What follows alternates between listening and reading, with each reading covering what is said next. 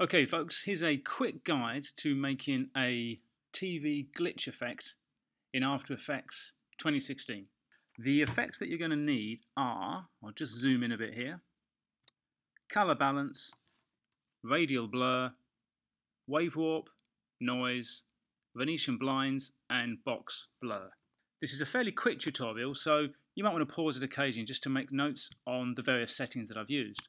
But eventually we're going to work towards a TV glitch that looks a little like this. So let's just start at the beginning point where there's no glitch, and I'm going to open color balance, and I set my saturation, as you can see here, to 0. As it works its way up to the glitch, I put the saturation up to 30. And then as it works its way down to the end of the glitch, saturation goes back to 0.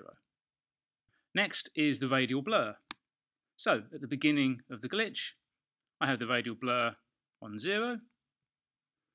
At the height of the glitch, radial blur on 10. And then at the end of the glitch, back to 0. For the wave warp, a few more details in here. So again, let's go back to the start of the glitch.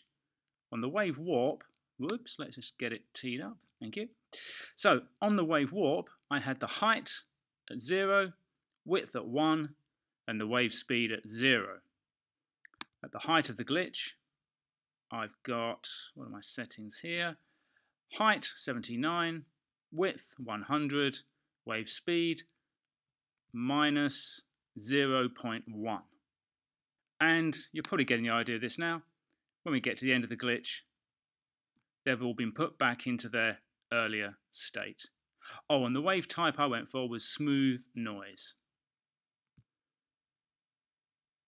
Then added some noise.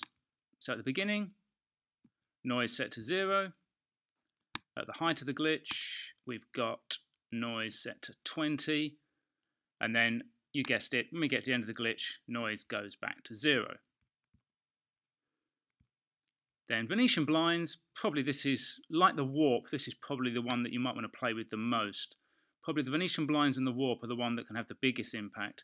So on the Venetian blinds, transition completion on 0, width on 1.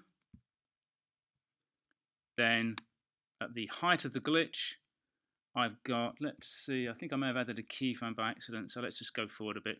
Yeah, so at the height of the glitch, transition completion I put on 15, and the width on 54, and I had a constant feather all the way through, without keyframing, of 34.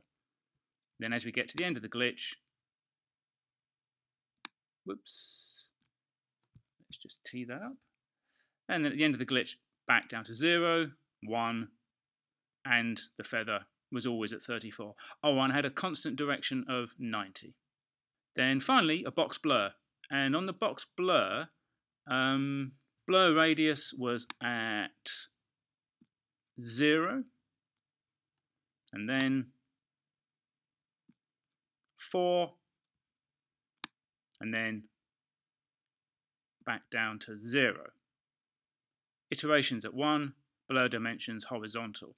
Now all of these settings are simply ones that I've added. It goes without saying that all of these settings will probably change and alter depending on the nature of the footage you've got and the colours you've got. So feel free to sort of play with them as you work your way through your own technique. Okay, thanks for listening folks. Let me just close those up.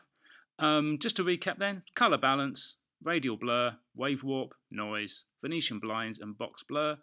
Adjust according to taste. Thanks a lot. See you in the next tutorial.